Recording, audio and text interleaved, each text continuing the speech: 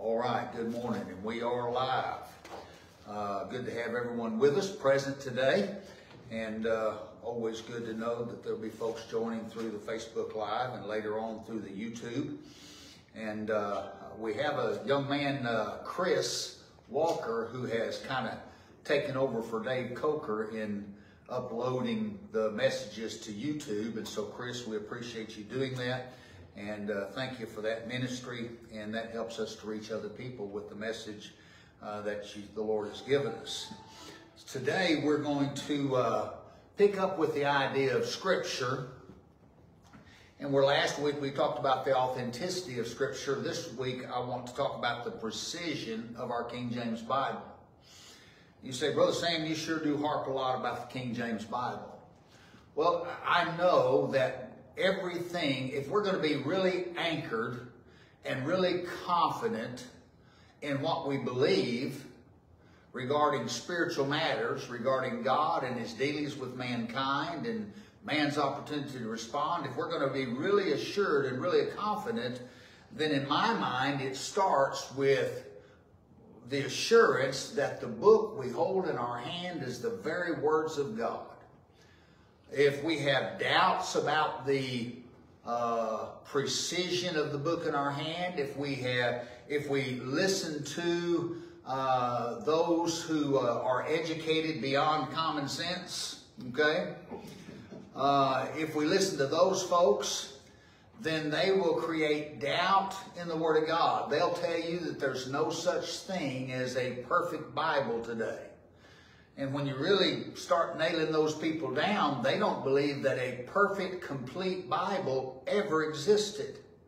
Because they believe that only the original manuscripts, the actual books that Moses wrote or David wrote or Paul wrote or whoever, the Bible authors, they believe that only those books were the inspired words of God. And that over the course of time, that through the copying errors and then translation issues and so on, they believe that only the original manuscripts were the inspired words of God, perfect Word of God. And so over the course of time with, again, translation and copy and so on and so forth, they say man got their hand in there and there's no way man could have kept that right. Well, God used men to write the books in the first place. And so if we're going to use the idea that men messed it up, well, we never had anything because God used men to give it to us in the first place. And then I like to point out when I say that they don't believe that a complete, perfect Bible ever existed anywhere on the earth that a man could read, is because by the time Jesus shows up on the scene and in the book of Matthew, Mark, Luke, and John, and so on, by the time he shows up on the scene, the scriptures to which he refers, the scriptures to which the New Testament writers refer, those scriptures would have been copies of copies of copies of Old Testament, of the original manuscripts. And so the point being that, 400 years from the time of Malachi until John the Baptist shows up on the scene, 400 years of that original little letter that Malachi wrote, which was the last book of the Old Testament, if that thing had been used and handled, don't you think it had torn up in 500 years? And they'd have had to have copies of copies of copies of copies. And so if Malachi's book was destroyed by the time Jesus shows up, original manuscript, then certainly the books that Moses wrote. And so the point being, if only the original manuscripts are the inspired words of God, never at one time on the face of the earth has there been Genesis through Revelation compiled in the original manuscripts. That makes sense to everybody? And so God had to be involved in not only in the inspiration, but in the preservation process. And to me, the preservation of Scripture is foundational. Besides the gospel of Christ, that's probably that's the second most important that a believer can get settled in their mind, because without that, if you don't know the book in your hand is the Word of God, how can you know that what you're reading and what you're basing your doctrine on is true or correct? you got to know that every word in the book is exactly like God wanted it to be. And so we start with a couple of verses of Scripture. I'm going to start with, and you kind of know already where I'm going to go to start this thing, Psalm 12, 6 and 7. We're just going to hit two passages in Psalms, and then we're going to carry on with the information I want you to have today as we build this and hopefully help you get anchored in this. So Psalm 12, 6 and 7. This is the place where God promises to preserve His word.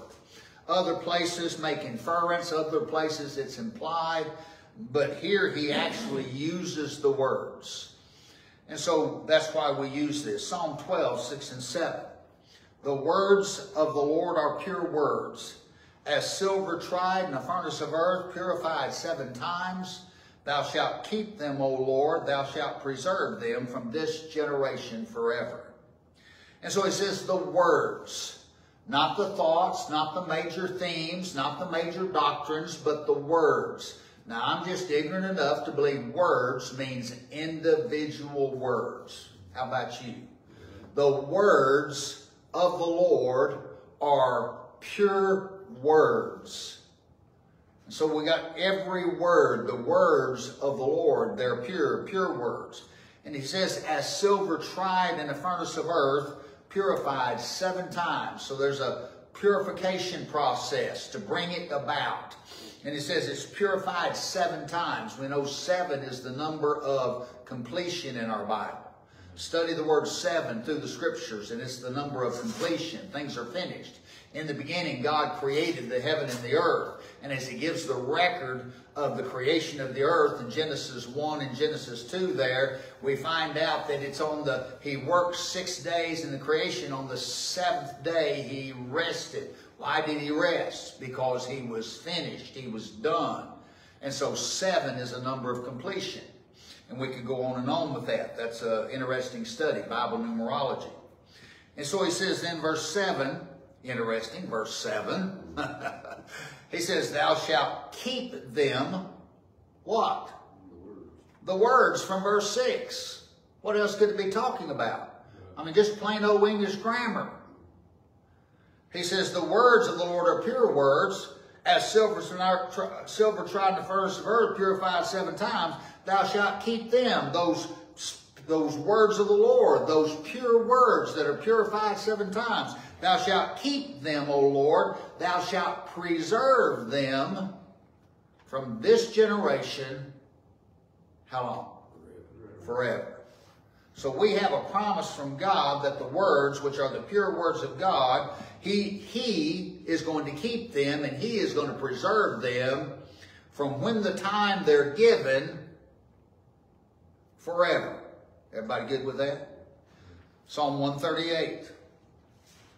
This is another interesting passage. We know that there's coming a day, Paul tells us, when every knee is going to bow and every tongue is going to confess that Jesus Christ is Lord to the glory of God the Father. Amen? I mean, the name of Jesus Christ is exalted. It's lifted up. We know that He is the head of the body of Christ. He will be the king of this earthly kingdom for Israel and so on. And so we know how the name of Christ is exalted. But notice what it says in Psalm 138, verse 2. The psalmist writes, I will worship toward thy holy temple and praise thy name for thy loving kindness and for thy truth. For thou hast magnified thy word above all thy name. Now, is that not a pretty powerful statement? I mean, we know that the name of Christ is exalted. We know that the name of the Lord God of Jehovah is exalted. We know that is the theme of the book, the work of God and the work of Jesus Christ, and He and His name is exalted. But the psalmist writes, by inspiration of God, thou hast magnified thy word above all thy name. Well, if He's magnified His word above all His names, and He's given those words, and He's promised to keep those words and preserve those words, I'd say that the words of God are pretty important. Not only for us, but to God Himself. And so we start with that on our mind and with that foundation, and we'll carry on from there. several points we want to make. And the first point I want to make as we do this, I want to talk about the past of Scriptures.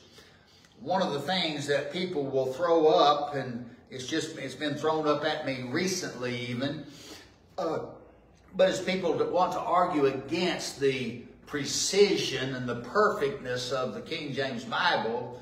They want to throw up, well, what did mankind do before the King James Bible showed up? And they think that's a gotcha question.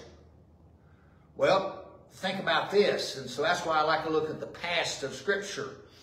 From Adam to Moses, who had a written Bible? What's the answer? Nobody. From Adam to Moses, you know how long that was? 2,500 years. For the first 2,500 years of humankind, and we've been around for about 6,000 years, so nearly a third, right? Pretty close to a third. I didn't do the fractions. I probably should have done the fractions. But if 3,000 years would be a third of 6,000 years since creation, 2,500, that's in the ballpark of a third. A third of mankind's history, from the time Adam showed up in the garden, mankind had no written words of God at all. And then from Moses to Malachi, the writing of the Old Testament, one, it was written in a language, it was written in the Hebrew language. So who could read the Bible that was given, what we call the Old Testament, from Moses to Malachi? Who could read that? Only people who read and spoke Hebrew. Now, way back there in Genesis 6, God tells us about the flood, and Genesis 9 and all the stuff that happened, and then, you know, how the earth got spread out and God confounded the languages and so on and so forth at the Tower of Babel. And so there was one group of people that spoke the Hebrew language, and that was the Jews. Who had the Word of God from Moses to Malachi? The Jews. You had those three sons of Noah, Shem, Ham, and Japheth. And so Shem, and being where the Jews came from, Abraham came out of Shem, and Isaac and Jacob, and so on. And so you have Abraham and his seed, and right on down, and they had that Hebrew language. And so none of the folks of Ham and none of the folks of Japheth, and even a lot of the folks that came out of Shem, didn't speak Hebrew. So for 1,500 years in the giving of Genesis to Malachi, the only ones that had the Word of God in their language were those who spoke Hebrew. So when somebody says, well, who had the Word of God before God gave us the King James Bible in English? Well, nobody had it for the first 2,500 years of mankind's existence. And then for the next 1,500 years after that, only the Hebrews had it in a language. And so we carry on from there. And then the books of Matthew through Revelation, of course we know there was 400 silent years. And then you have the book of Matthew through Revelation, what we call the New Testament. And that took place, and we're just going to say the first century, the first 100 years. I think the first book that was actually written was Matthew around AD 37. And then the last book written was 2 Timothy about AD 68, maybe 69, right before the beheading of Paul. And of course just a year or two before the destruction of the temple in 70 AD. So really we're talking about a period of 37, 47, 50, 60, 57, 67. Over a period of about 30 years, the New Testament books were written. Okay? But let's just give it that 100 years of the first century. And that book was written, those books that were written that we call the New Testament, they were written in the language called Greek. And so now you've got the Old Testament in Hebrew, and who can read that? The Jews. And then you got the New Testament in Greek, and who can read that? People who can read and speak Greek. Those who were under the Roman Empire during that period of time. And so then for 4,100 years of mankind's existence, so now we're talking 2/3 of mankind's existence, very few had access to the Scriptures. So the idea, well, who had or where was the Scriptures? Well, for a third of the time, no one had them. And then for that other period of time, very few had them. And so we carry on. And so after the first century, then began the preservation. Of course, God had been preserving the Old Testament, preserving those New Testament writings, but so that had continued. But then once that canon of Scripture was complete, once Paul had written 2 Timothy and it was all done, it was all fulfilled, it was all complete, then there's 1,500 years of preservation and copies, and then the translation process began, putting Hebrew and Greek into the languages of the world. Everybody there? And that took place over about a 1,500 period of time up until we get that King James Bible. So from the 1st century to the 16th century, when we get the King James Bible, there's 1,500 years of preservation and translation process. Then after the King James Bible was given, then over the course of the next 200, 300 years, this Bible that was given in the English language becomes the language of the world, the global language. You've heard me say it many, many times. If there's someone in this world and they speak 2 languages, the chances are they speak their native tongue and they also speak English. And that's just the way it is. And so, if you want to go to university in communist China, you've got to speak English. If you want to be a commercial airline pilot, it doesn't matter where you're from in the world. If you want to be a commercial airline pilot, you have to speak English. Not Greek, not Hebrew, not Chinese, not Mandarin, not Russian. You've got to speak English. And so it's the global language. And so since the 1800s, late 1800s, early 1900s, the King James Bible given in the 1600s, English becomes the language of the world over the next couple of hundred years. So from, again, the late 1800s to the early 1900s, more people have had access to the written words of God in a language that they could read, study, preach, teach, and so on, than at any other time in human history. That's pretty significant. That's kind of a big deal if you ask me. And so when somebody says, well, what about those who didn't? I said, well, I'm going to turn around and answer your question with a question. Don't you think it's significant that whatever Bible was available through human history, that since the late 1800s, early 1900s, the majority of the population of the world have had a Bible that they could read in their own language, and that's the King James Bible. Of course, it was given 300, 400 years earlier. Now, if English had become the language of the world by the late 1800s and early 1900s, giving access to the words of God to the most of the population, then when do you suppose the first perversions began to show up? Right around that time. Who do you think might be behind that?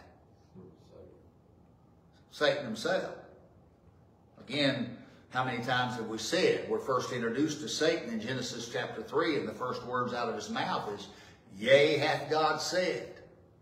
And you read a few verses into there, and Satan comes out and says, "Thou shalt not surely die." Outright denies and contradicts the Word of God, what God had told Adam. In 1885, the first English version, the first version that was presented to the world based on the polluted, corrupted manuscripts in the language of the world in English, it's called the English Revised Version. It showed up in 1885. The church, the body of Christ, had been satisfied with the authorized version, the King James Version, since it was published in the 1600s. Then all of a sudden, some group of folks showed up and said, well, we think we need to revise that. And so they came up with the English Revised Version in 1885.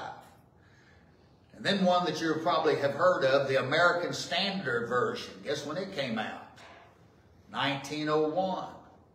And these versions were based upon the polluted manuscripts that come from the Catholic Church, and that line of manuscripts the Catholic Church has used, and they used those manuscripts to correct the King James Bible. That's why they felt like they needed another version. Again, who do you think would have been behind that? I believe Satan himself. Then in 1971, the New American Standard Bible came out. In 1973, the New International Version came out. 1982, the New King James Version came out. 2002, the English Standard Version came out. And then in these last 20-something years, there have been a multiplicity of different versions that have come out. I will say to you that the love of money is the root of all evil. King James Bible itself does not have a copyright. If you want to start publishing Bibles, and you're so inclined, you can go buy the equipment, you can go buy the necessary machinery, you can get the necessary help, and you can get all the stuff you need to do it, and you in the basement of your house or out in the backside of your barn or wherever you want to do it, you can start publishing and producing and selling King James Bibles, and you don't need to ask anybody's permission to do it. It's the only Bible there is without a copyright. You can't do that with any other Bible version. You know why? It's copyrighted. You can't go out and start producing NIVs and selling them or giving them away. You can't go out and get New American Standards and start publishing and sending them out and giving. You can't even do it and give them away. Copyrights. You can only do that with King James Bible. Remember there in Psalm 12, 6 and 7 where it says the words of the Lord are pure words, as silver tried in a furnace of earth, purified 7 times. We have that translation process, then translating from those original languages, from the pure stream of manuscripts. You've got the Tyndale, which was a New Testament in English. Then you had Coverdale's Bible, which was the first complete Bible. Then you had the Matthew's Bible.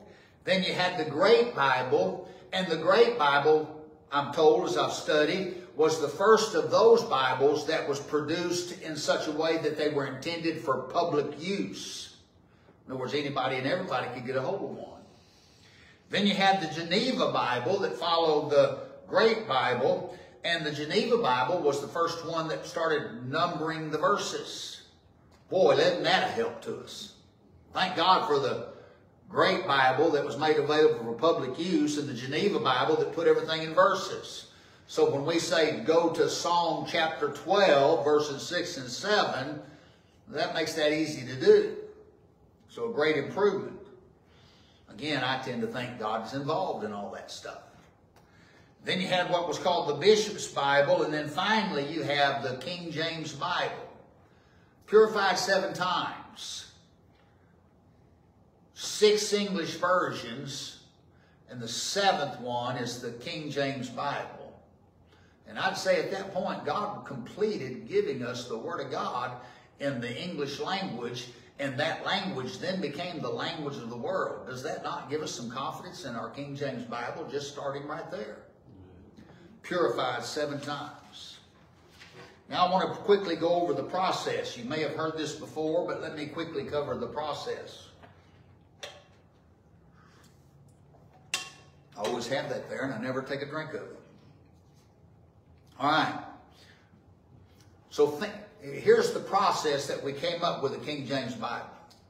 And the reason I want to go over this is because even today, even folks who preach out of a King James Bible, or those who criticize a King James Bible, and when I say preach out of it, I don't mean they believe it, they just use it. There's a difference, right? There's a difference in believing a book and just using the book. Somebody who's just using the book, they may find an occasion that they don't like a necessary word, and they want to go to the Greek and they want to say, you know, our King James Bible says this, but I think a better word would have been this.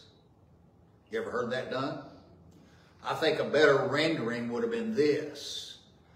I think you hear people say, the King James says this, and I think that was an unfortunate translation. Well, again, you've heard me say this many times. I call that arrogant audacity.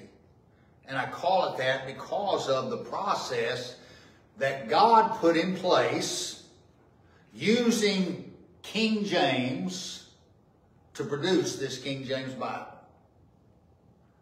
You say, does God use men like that? Well, my Bible tells me he does. Here's the process.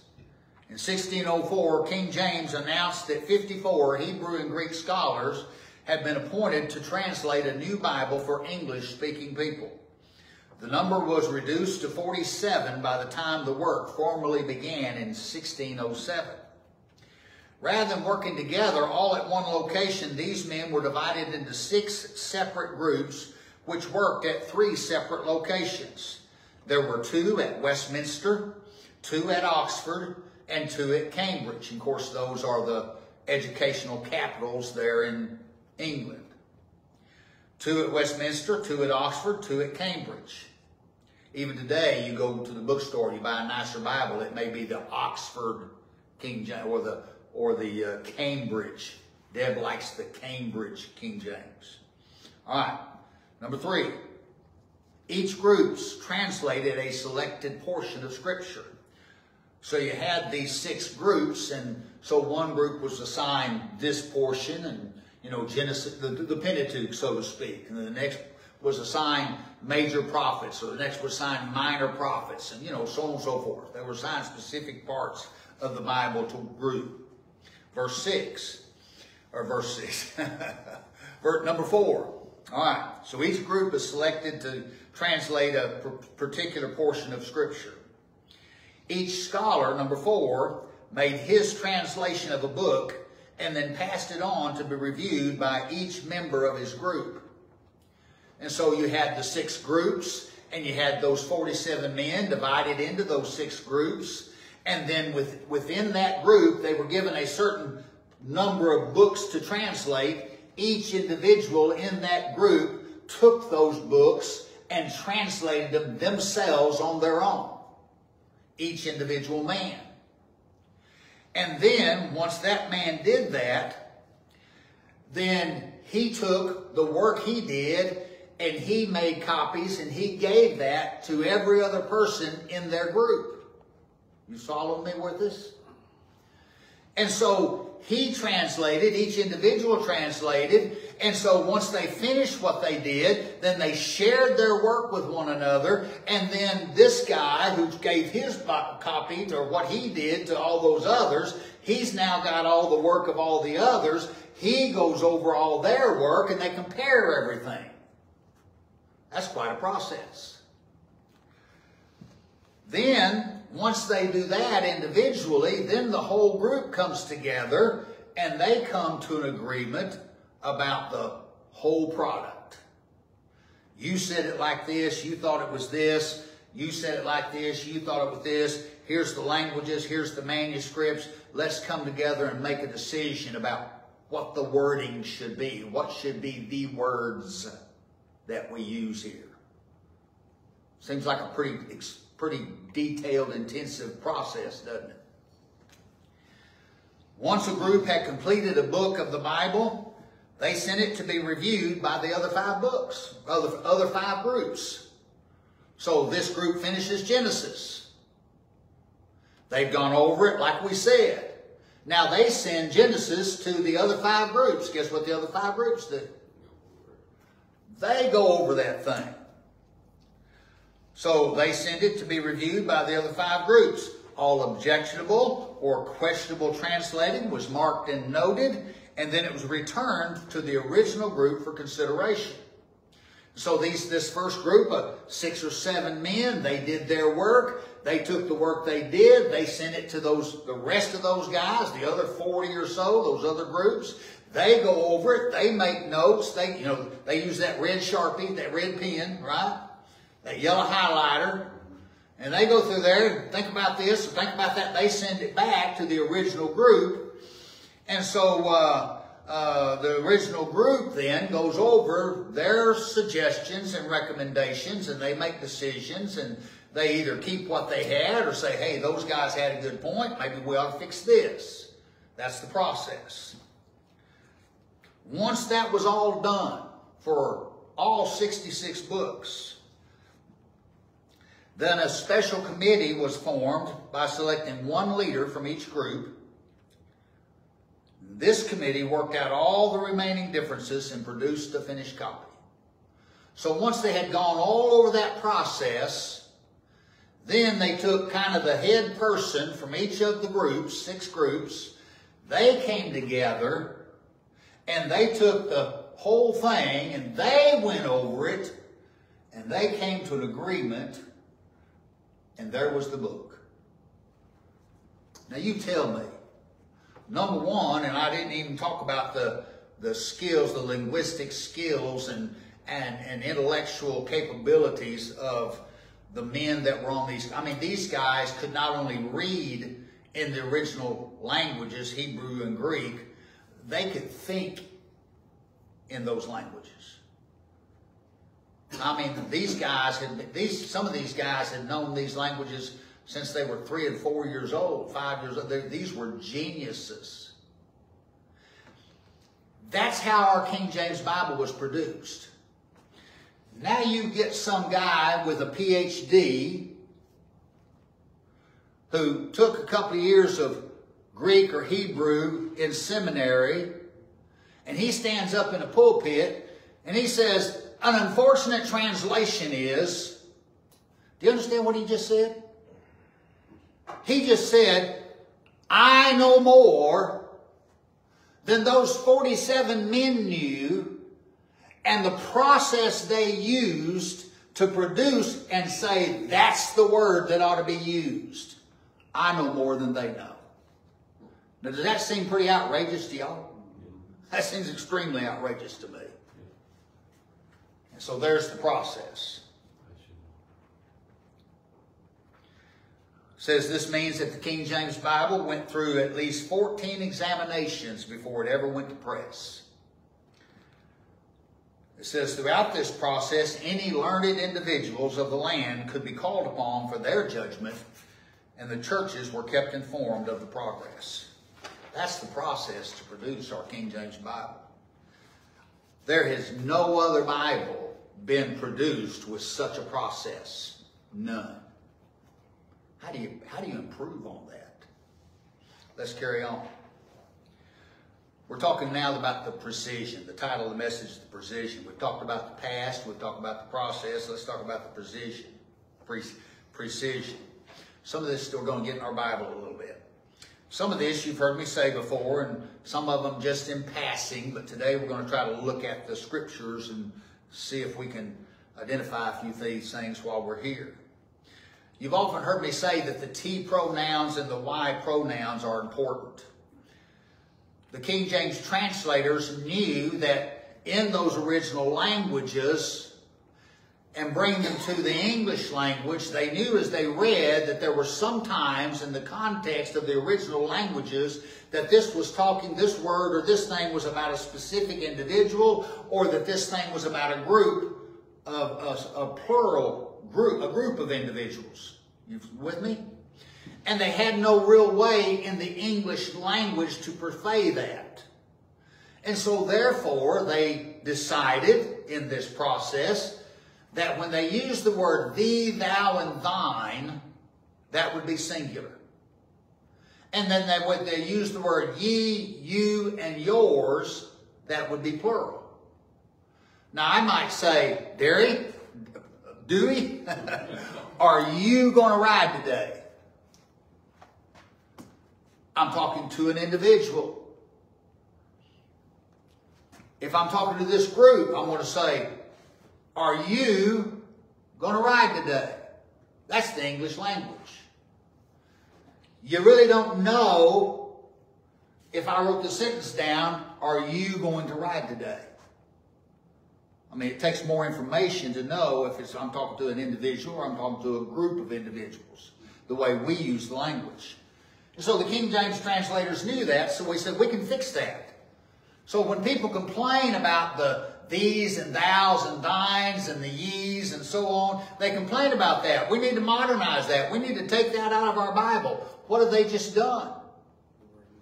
They just eliminated something the translators did to show the difference between singular and plural as God's giving us His words. Again, that can affect doctrine. John chapter 3. We've been there before, but let's do John chapter 3. Try to keep all myself in order. Go with me to John chapter 3 because that's an important place. Everybody knows John chapter 3. So as you turn there, John chapter 3, Sam.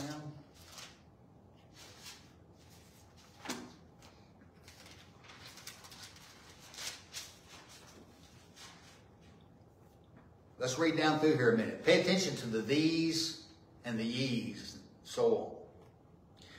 There was a man of the Pharisee named Nicodemus, a ruler of the Jews. The same came to Jesus by night and said unto him, Rabbi, we know that thou art a teacher come from God, for no man can do these miracles that thou doest, except God be with him. Jesus answered and said unto him, Verily, verily, I say unto thee, who's he talking to? Nicodemus. Who's the thee? Nicodemus. Verily, verily, I say unto thee, except a man be born again, he cannot enter, he cannot see the kingdom of God. And Nicodemus saith unto him, How can a man be born when he's old? Can he enter the second time into his mother's womb and be born? Jesus answered, Verily, verily, I say unto thee, Nicodemus. Where are we at? Verse 5. Verily, verily, I say unto thee, except a man be born of water and of the Spirit, he cannot enter the kingdom of God. That which is born of the flesh is flesh, and that which is born of the Spirit is spirit. Now verse 7. Marvel not that I said unto thee, Nicodemus. What's the next word? Ye must be born again. Now, if you take a modern Bible version and you take out the these and thous, it's going to say, Marvel not that I said unto you, you must be born again. And if you come away with that, then everybody must be born again, right? But what's he say? One, he's talking to a ruler of the Jews. He's talking to a master of Israel.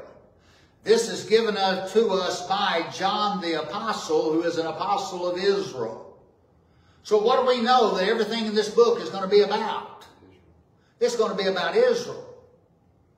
And so here's Jesus, a minister of Jesus Christ for the circumcision to confirm the promises made unto the fathers, right?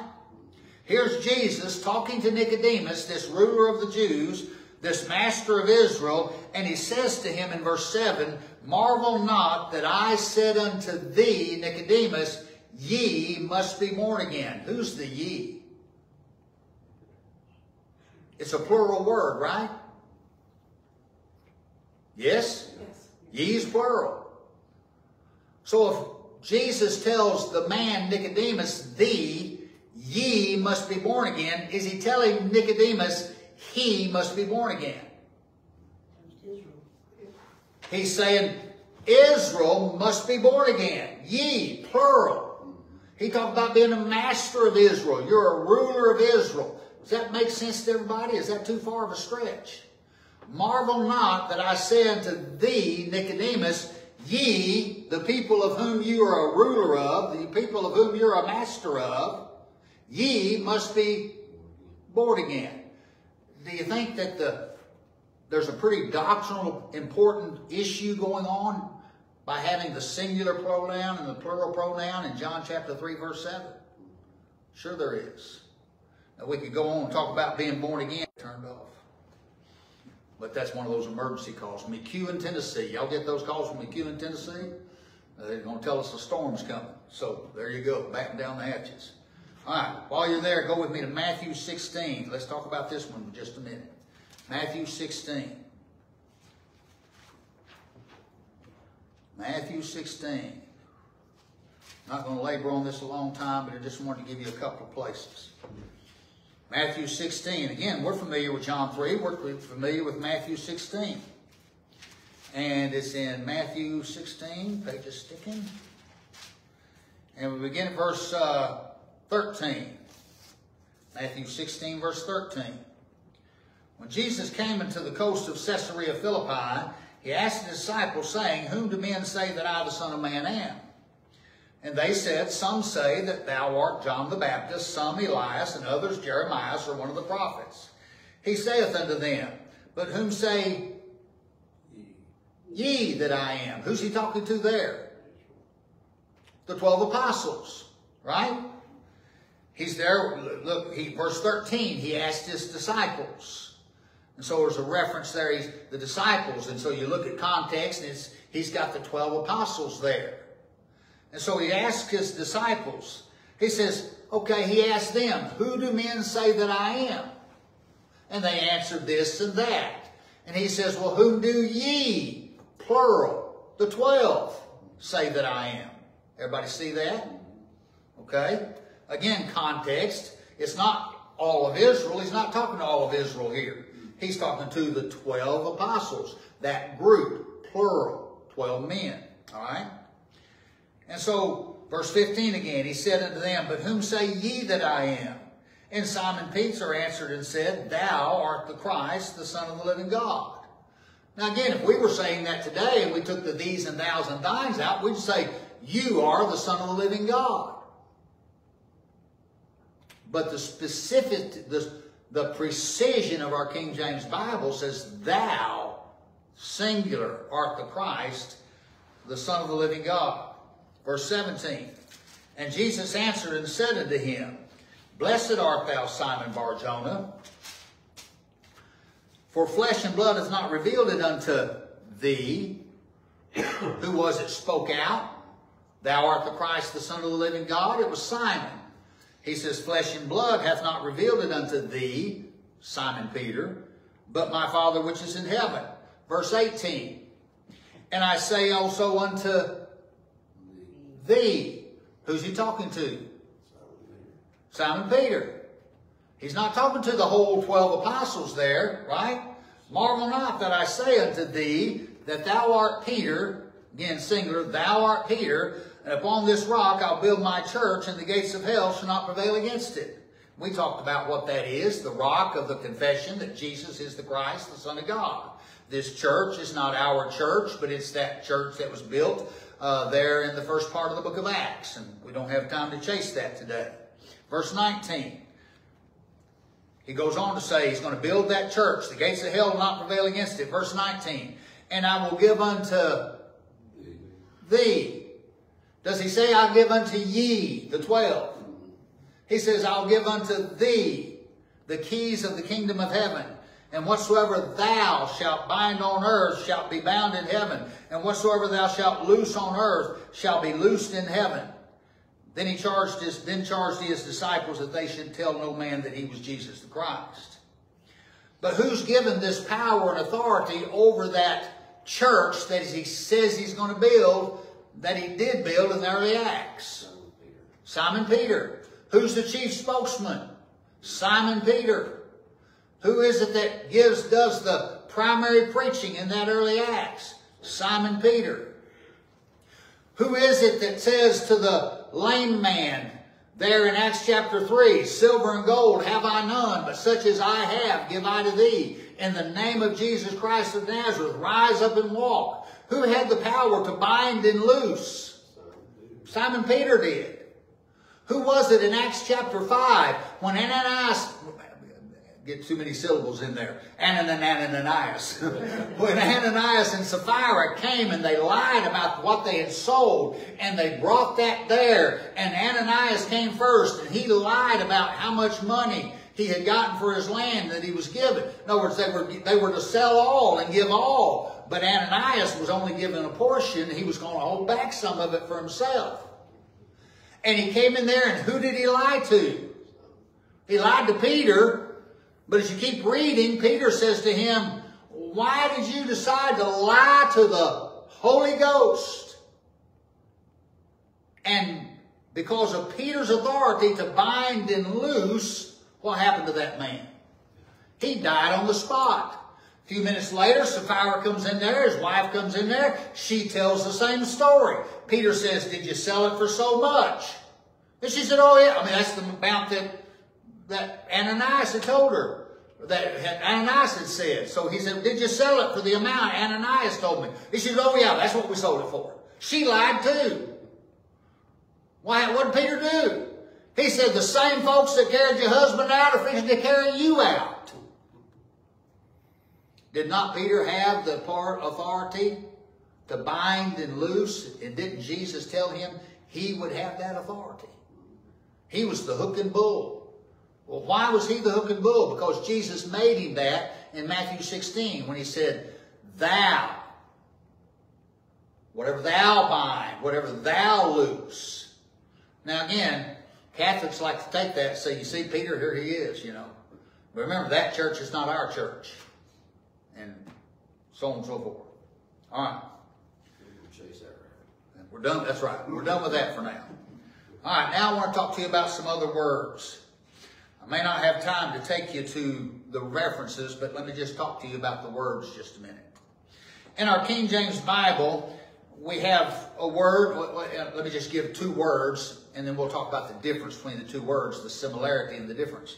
We have the word always, and we have the word always. They come from the same Greek word.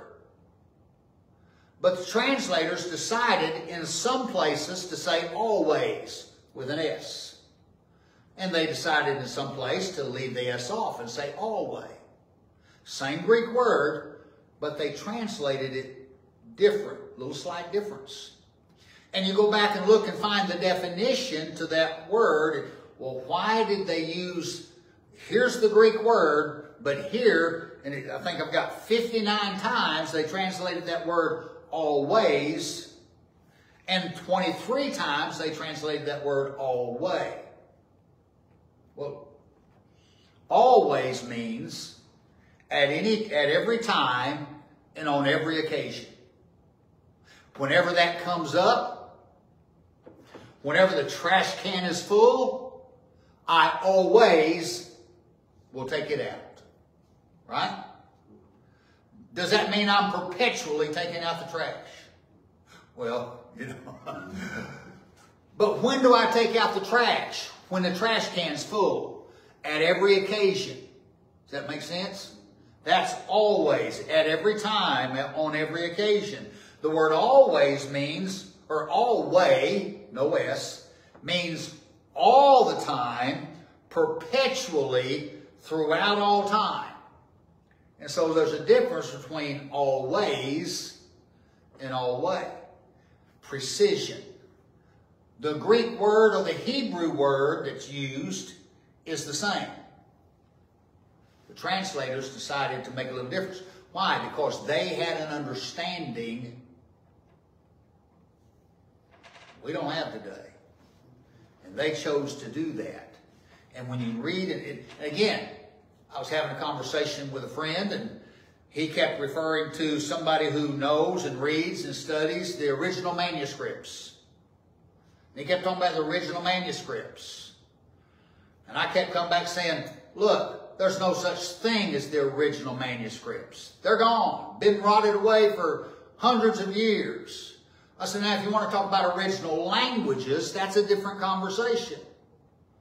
And he was like, well, that was a detail. I wasn't nitpicking over the difference of the words between original languages and original manuscripts. Now, wait a minute. Do you think it's pretty important to distinguish? Are we talking about original manuscripts or original languages? Is that pretty important? Yeah, that's pretty important. You're not nitpicking. You're just paying attention to what you ought to be paying attention to. And so when we read our Bible, people say, well, the word always or always, it doesn't make a difference. Well, if the definitions of them are different, how they're used are different, and if that word can affect the doctrine or the lesson, the instruction that's being given, Do you think that the King James translators were pretty precise by saying here we need to use the word always at every time on every occasion, but here we need to use the English word always, perpetually, all the time, throughout all time? That precision is pretty important, isn't it? Now again, I won't take the time to go to the references because I'm going to run out of time before I get done. We have a couple of other words, in-sample and ex-sample. An in-sample is a sample from within. An ex-sample is a sample from without. We, as we conduct our lives and study and discuss Scripture and so on and so forth, we act as in samples from within this local assembly, right? When you go out into the community and you talk to people outside of this local assembly, here we are in samples to one another, samples from within. We go outside of our local assembly and we talk to people out in the community. Now we become an ex-sample, a sample from without. Does that make sense? Again, same root word, same Greek word. There are those who would say, well, it just ought to be translated example every time.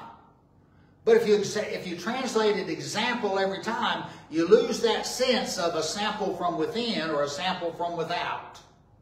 Again, I don't have time. You can do your own references. 1 Corinthians 10 is a good place to go. You read through 1 Corinthians 10 and get down through there, and you'll see both of those words. That's why I say 1 Corinthians 10. You see the word in-sample and the word ex-sample. In-sample.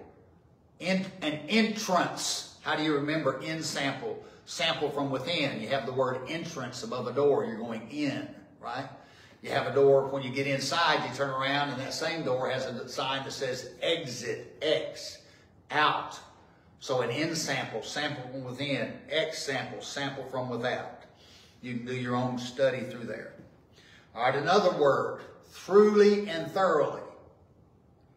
And by the way, in-sample is used 6 times in our Bible, ex-sample is used 9 times.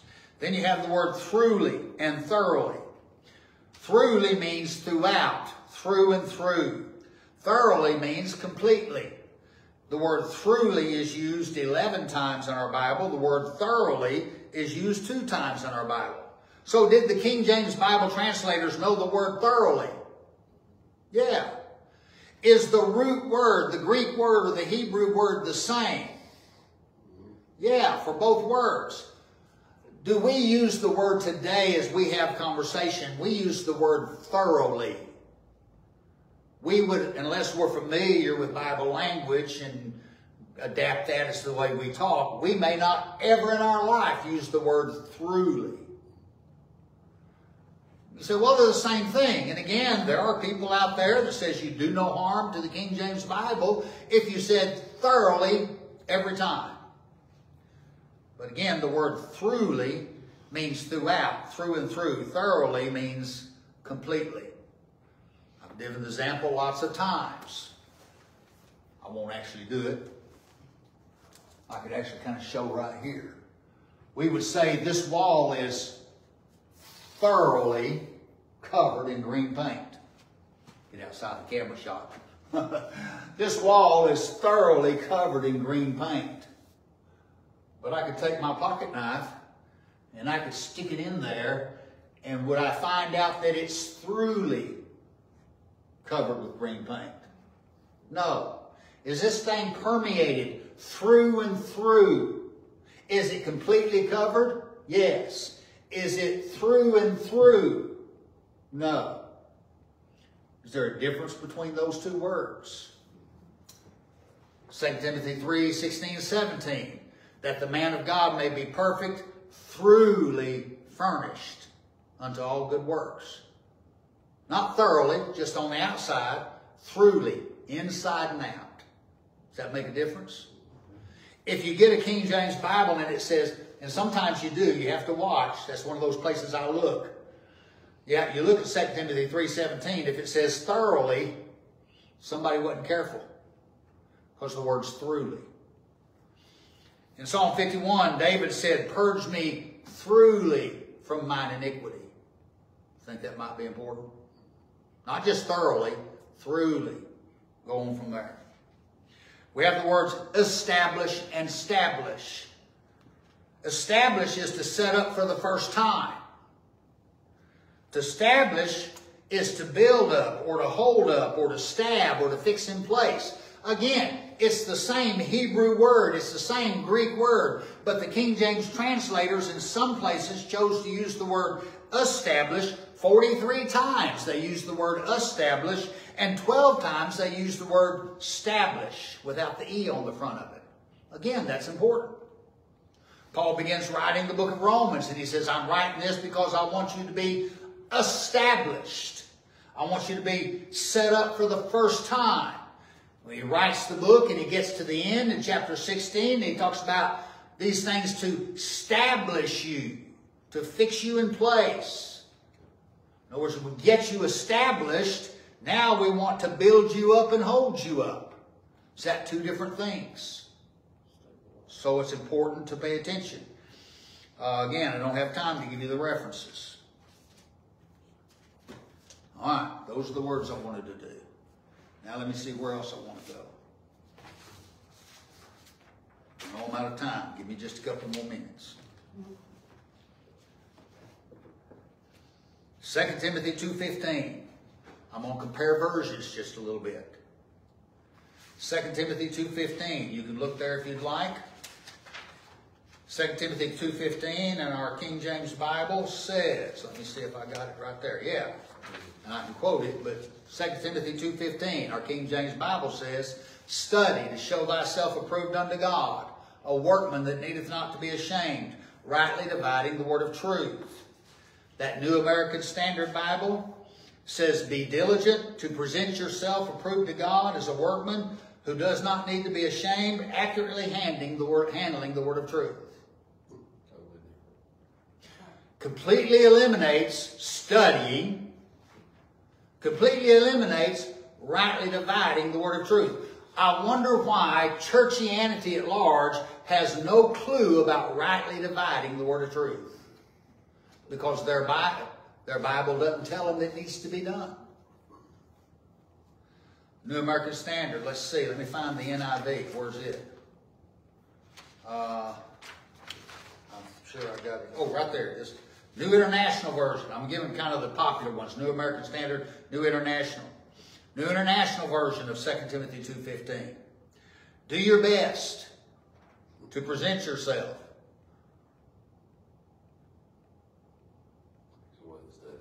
Crazy.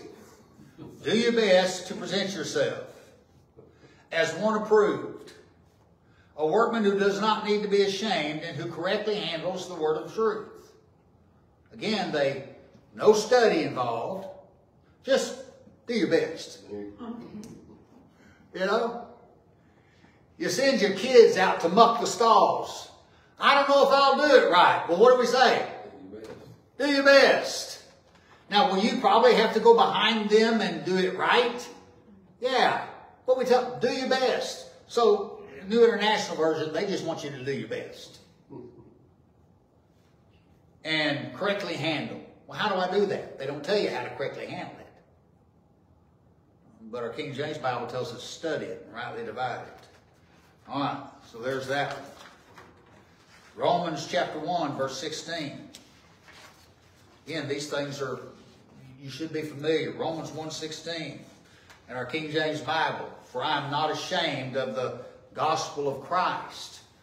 For it is the power of God and salvation to everyone that believeth, to the Jew first and also to the Greek. Not ashamed of the gospel of Christ. Is there more than one gospel in our Bible? Have we learned that? Yeah. Do we know that the gospel of Christ is the gospel that Paul preached? Paul's gospel. Yes. Do we know we find the gospel of Christ in 1 Corinthians 15, 3 and 4, and Romans 3, 4 and 5, and so on and so forth. That's where we find the gospel of Christ, right? So he says, I'm not ashamed, Paul writing to the Romans, I'm not ashamed of the gospel of Christ. We know that that distinguishes Paul's gospel from other gospels that were out there. New American Standard. For I'm not ashamed of the gospel, for it's the power of God to salvation for everyone who believes. to the Jew first and also to the Greek. What they leave out? Of Christ. He says, I'm not ashamed of the gospel. Leaves out the gospel of Christ. Well, if you don't say the gospel of Christ, what gospel are you talking about? Well, you know, most in churchdom don't understand that there's more than one gospel, right? Well, why don't they know that there's more than one gospel? Because their Bible doesn't distinguish that there's the gospel of Christ. New International Version. I gave you New American Standard. New International says the same thing. For I'm not ashamed of the gospel. Leaves out the gospel of Christ. Romans 3:22. This is one I always like to look at. Romans chapter 3, verse 22.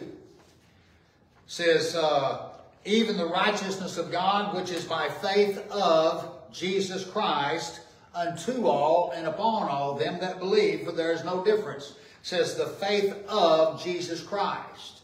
We've talked about that. We've done a study on that. The faith of Christ. That's His faith, right?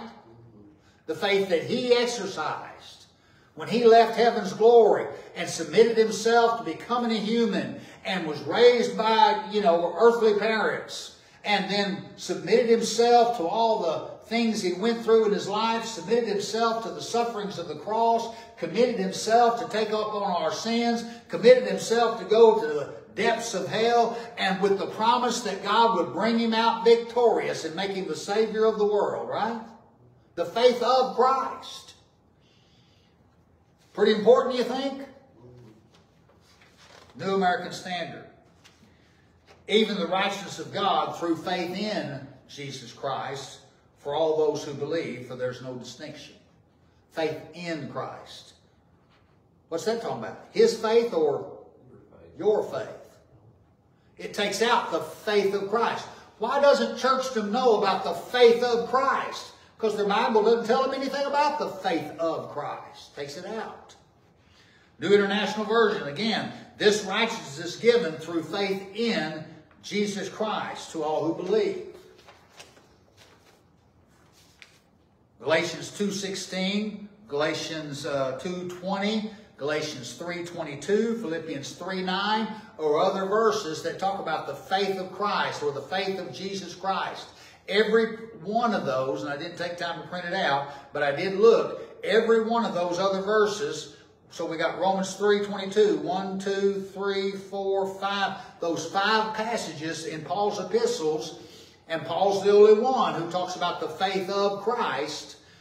In 5 places in Paul's epistles, the faith of Christ, in the modern Bible versions, everything but your King James says faith in Christ. Do you think there's a precision in our King James Bible we ought to be paying attention to? Absolutely. Galatians 2:7. I only got a couple more and I promise I'm done. Galatians 2:7. But contrariwise, when they saw that the gospel of the uncircumcision was committed unto me as the gospel of the circumcision was unto Peter. Do we have 2 gospels there? The gospel of the uncircumcision committed to Paul. The gospel of the circumcision committed to Peter. Gospel uncircumcision, who is that? The Gentiles. Circumcision, the Jews. New International Version. On the contrary, they recognized that I had been trusted with the task of preaching the gospel to the uncircumcised, just as Peter had been to the circumcised. Does that take out the 2 gospels? That just says Paul preached the gospel to the uncircumcised, just as Peter preached the gospel to the uncircumcised, or to the circumcised. It takes out the gospel of the uncircumcision, the gospel of the circumcision. It says they preached the same gospel to just 2 different groups of people. Does that take away the idea that, hey, Peter's gospel was different than Paul's gospel? Yeah. But do we know by reading our Bible that Peter's gospel was different than Paul's gospel? Yeah, we do, because we got a King James Bible. Do churches know that there's a difference between Peter's gospel and Paul's gospel? No, because their Bibles take it out. The New American Standard says similarly to the New International. But on the contrary, seeing that I had been entrusted with the gospel to the uncircumcised, just as Peter had been to the circumcised. So Paul just says, I preach the gospel to the Gentiles. Same gospel Peter preached to the Jews. Instead of distinguishing, Paul's got a distinguished gospel of the uncircumcised, gospel, two different ones.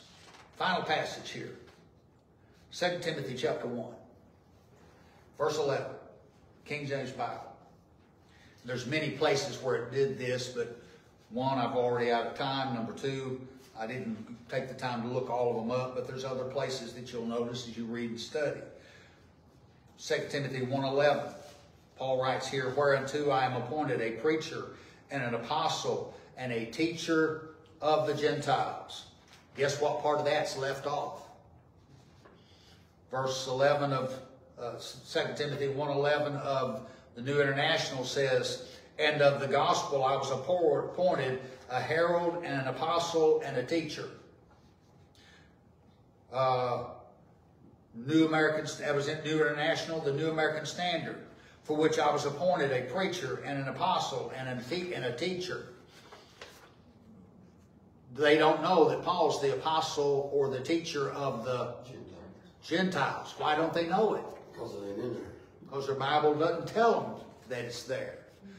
That's why when you talk to people about Paul's gospel, when you talk to people about studying and rightly dividing the word of truth, when you talk about the gospel of Christ, when you talk about more than one gospel, gospel of the circumcision, gospel of the uncircumcision, when you talk about Paul being our apostle, church people look at you like you've got three heads. What are you talking about?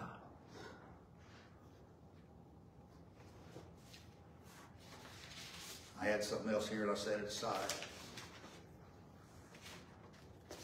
Probably ought to point it out. Yeah.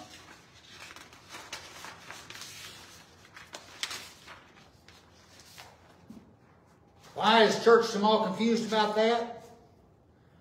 I won't do all of them, but this is a ranking as of 2022. The most purchased Bible as of 2022 was the New International Version. The second is the English Standard Version. The third is the New Living Translation. The fourth is the Christian Standard Bible. The fifth is King James Bible. Make top 5. The most published, the most purchased book at the end of 2022 of English Bibles. King James Bible was number 5. All these others came before. I wonder why churchdom's confused. Do you think the importance of the King James Bible, the precision in our King James Bible is pretty important? I do. It's a well of pure water when I'm thirsty and dry, and bread when I'm hungry and warm. When the battle is raging, it's my faithful sword, a shelter from life's troubled storm. It's a light to my pathway and a lamp to my feet when this world gets so dark I can't see. And I've not made a change in one word that it says, but it sure made a change in me. This blessed old book I hold in my hand. Not some fictitious thing that exists out there that nobody can see, feel, touch, read, study, believe, right? This blessed old book that I hold in my hand, it's true from beginning to end. It's the solid foundation where I firmly stand. Sin kept me from it. Now it keeps me from sin. When I think what it costs just to hold in my hand, it reminds me that I owe a great debt to all the martyrs who'd gone to the stake. Remember Tyndale, the one that translated the English New Testament? He went to the stake. And he said, while he's burning at the stake for translating the Bible into English, and by the way, he's been burned at the stake by the Catholic Church for translating the Bible into English. While Tyndale's burning on the stake, he's praying, Oh, may God open the King of England's eyes. A few years later, King James does what? I'd say God answered that burning martyr's prayer, right? Coverdale, the next Bible that came along, the full English Bible. Coverdale said, and he lost his life as well. Coverdale said, I would that the Word of God was so available that the plowboy would know more of the Scripture than the priest. I didn't get that quote exactly right. That's what, you see, that's what that thing's all about. So when I think what it costs just to hold in my hand, it reminds me that I owe a great debt to all the martyrs who've gone to the stake and quoted with their dying breath. Now, its critics are many, believers are few, but one thing I've found to be true. If you find when you read it that there's something wrong, then there's something wrong with you. This blessed old book I hold in my hand. It's true from beginning to end. It's the solid foundation where I firmly stand. Sin kept me from it. Now it keeps me from sin. The precision of our King James Bible. Say, Brother Sam, why do you harp on it? Because I believe I have a responsibility to try to instill in you a confidence in this book. Because it's in this book that you can know God. It's in this book that you can understand the gospel of Christ, the gospel of the grace of God. It's in this book. I'm just talking about the Bible in general, am I? I'm talking about this book. You can understand God's plan and purpose and what He's doing in a way that folks that don't have this book can never do. I want you to have the same confidence in this book that I have. But you know, I know where the Word of God is. It's in my hand. And then when you hear something else, you immediately tune it out because you say, that ain't the book.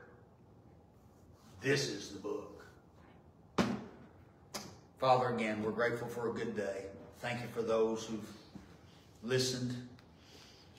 Lord, I pray that your Holy Spirit would convince and convict folks about the truth and the importance and the precision of this book in our hands. We pray this in Jesus' name. Amen. Happy trails to you until we meet again. Happy trails to you. Keep smiling on till then. Who cares about the clouds while we're together? Just sing a song and bring the sunny weather. Happy trails to you till we meet again. Thank y'all. I do apologize for being so long. I know I really got long today, and I apologize. But the information needed to be there. Oh, yeah, thank you, Dewey. Next weekend, no gathering here. 2nd of June. A bunch of us will be in Indiana. I'll be in Indiana. So, Leo, if you want to come teach next Sunday, I'll let you have the keys. But otherwise, no one will be here next Sunday. And then, of course, the 23rd of June will be at Timber Ridge over there. All right, very good. Thank you.